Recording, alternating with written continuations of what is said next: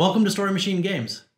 My name is Jacob Meyer, and today I'm going to teach you how to play Rosetta: The Lost Language, a cooperative language puzzle game for 2 or more players.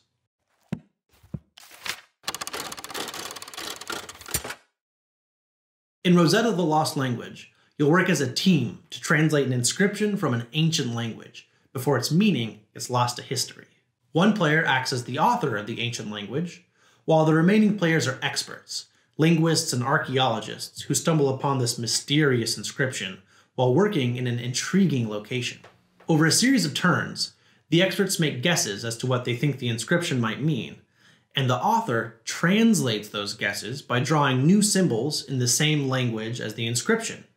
Using creativity, deduction, and the help of a few special abilities, you'll have 10 turns to correctly guess the meaning of the inscription and save the language from being forgotten. Get it wrong, and the language will be lost forever.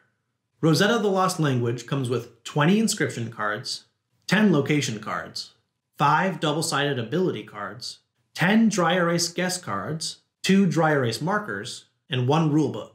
It all comes in this nifty magnetic lidded box. Before starting the game, choose one player to act as the author. Ideally, this will be someone who's played the game before and who knows how translation works. The author will choose 1 random location card and 1 random inscription card and place them side by side, face up in the play area. The author then chooses 2 random ability cards from the ability deck and places them side by side near the inscription and location cards. Now keep in mind the ability cards are double-sided, so if you choose one that you've already played before, you can just go ahead and flip it right over to get a new one. The author then either hands out the guess cards, numbered from 1 to 9, or lays them out on the play area.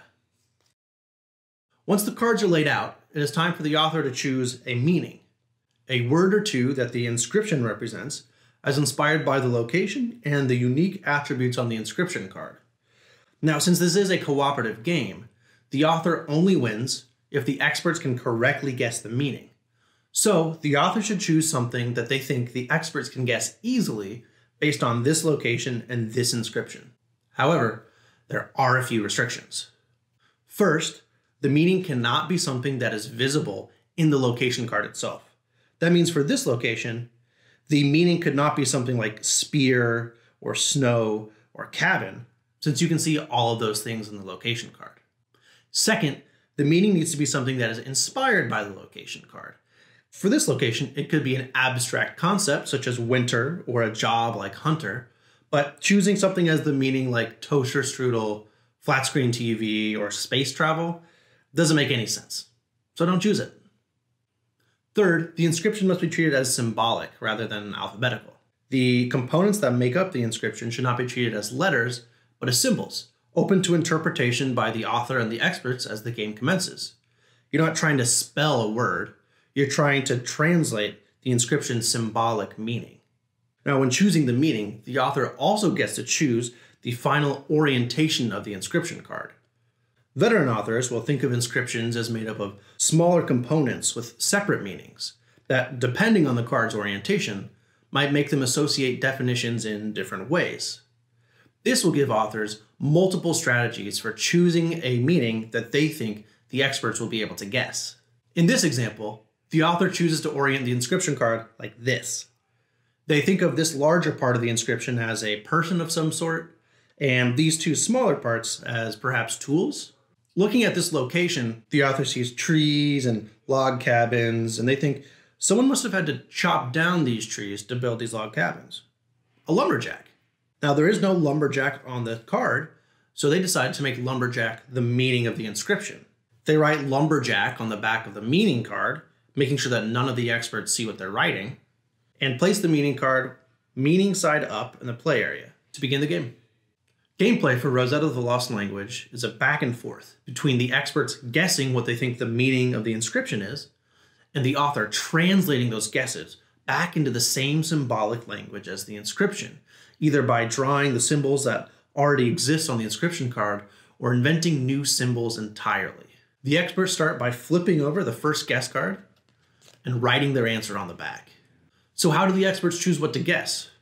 Well, you could guess anything, but remember, the author chose something as the meaning that they think would be easy for the experts to guess based on this location and this inscription. The experts' guesses are chances for the author to give them clues as to what the meaning of the inscription might be. The meaning itself can't be something that you can see on the location card, but guessing things you can see can give the author the chance to define a part of the inscription. For example, when the experts see this location, they see trees, log cabins, and a forest in the background, so they think tree. While they know that the meaning can't be tree itself because there are trees visible in the location card, they strategically think that learning the translation of the word tree might help push them in the direction of learning the entire inscription itself. They write tree on the back of the first guess card and hand it to the author to translate. Translating is how the author communicates with the experts. The author translates the experts' guesses by drawing symbols that guess represents in the language of the inscription.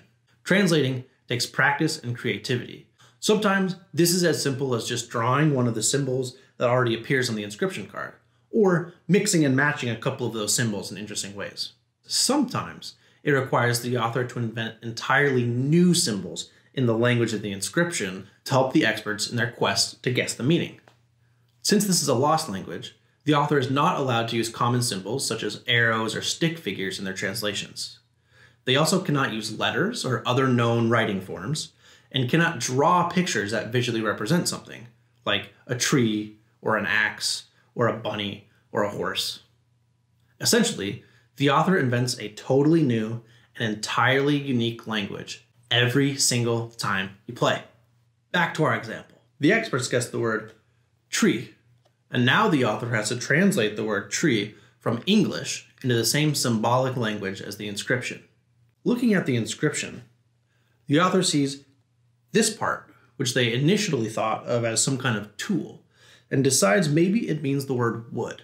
Since wood is what makes up a tree, the author draws this symbol twice, once on top of itself, and adds two lines on either side like a tree trunk to represent that this is all part of one bounded whole, a tree. Once the author is done translating, they put the guess card back into the play area, and the experts continue their guessing with this helpful new clue from the author. Sometimes the experts will guess something that is too far from the meaning to be helpful. When this happens, the author can draw a line through the guess to represent that guess was irrelevant to helping the experts decipher the meaning. After seeing that their second guess, flower, wasn't helpful for them, the experts decide to double down on the idea of trees. For their third guess, they write forest on the back of the third guess card and hand it to the author to translate. This one's easy for the author to translate. A forest is made up of many trees, so the author simply draws the tree symbol multiple times, and they return it to the play area. Now, before their fourth guess, the experts get to use an ability. That means they get to choose one of the two available ability cards here to use. Abilities give the author the opportunity to give the experts a little more information. In this example, the experts choose to use the dialect ability, which lets the author say an adjective related to the meaning. The author, thinking about lumberjacks, says the word sweaty, hoping that this will make the experts think of a big, sweaty lumberjack. Now, you only get to use one of the two available ability cards per game, so choose wisely. After using their ability, the experts continue to guess, and the author continues to translate. Guess, translate. Guess, translate. Guess, translate. If after their sixth guess, the experts still haven't guessed the meaning, they get to learn the fragment. The fragment appears in the corner of the inscription card. By this point in the game, the author may have already defined the fragment in an earlier translation. If not, this is an opportunity for the author to provide some extra information to help the experts in their final few guesses. Returning to our example, the author gets to tell the experts that the fragment, seen here, means wood, which the experts can see makes up part of the definition of tree and forest. At this point, the experts think they've figured it out. They've learned from their sixth guess that this in the inscription means person, and they've also learned from the fragment that this means wood. They're pretty sure that this section of the inscription is a tool of some sort, since it also appears in Hunter, as does person. What kind of person uses a tool for wood? They decide to go with lumberjack. They write lumberjack on the back of the 7th guess card and hand it to the author. The author, to show that the experts have correctly guessed the meaning, flips over the meaning card. Congratulations, you've won. Now, let's say the experts hadn't guessed lumberjack. After 9 incorrect guesses, the experts get to give their 10th and final guess out loud. If by this 10th turn they've correctly guessed the meaning, lumberjack, or a synonym of the meaning, something like wood chopper or big buff burly guy like Jacob, everybody wins. If by the 10th turn the experts haven't guessed the meaning, everybody loses, and the language is forgotten forever. Once the game ends, the author is encouraged to explain the choices that they made while choosing the meaning and translating the guesses. This will help all the players get better and learn new and interesting ways to approach the creative task of building a language from virtually nothing. Different authors will approach choosing the meaning and translating the guesses in entirely different ways. Coupled with the ability to change the orientation of the inscription card, this gives the game endlessly fun and creative replay value. Rosetta the Lost Language plays well with 2 players, families, larger board game groups, and classrooms, and even over video chat. Check out the games page on our website at storymachinegames.com and on BoardGameGeek. And please, share your completed languages with us by using the hashtag Rosetta the Lost Language. Thank you so much for watching, and please leave any questions, comments, or jokes about language, archaeology, or lumberjacks in the comments below.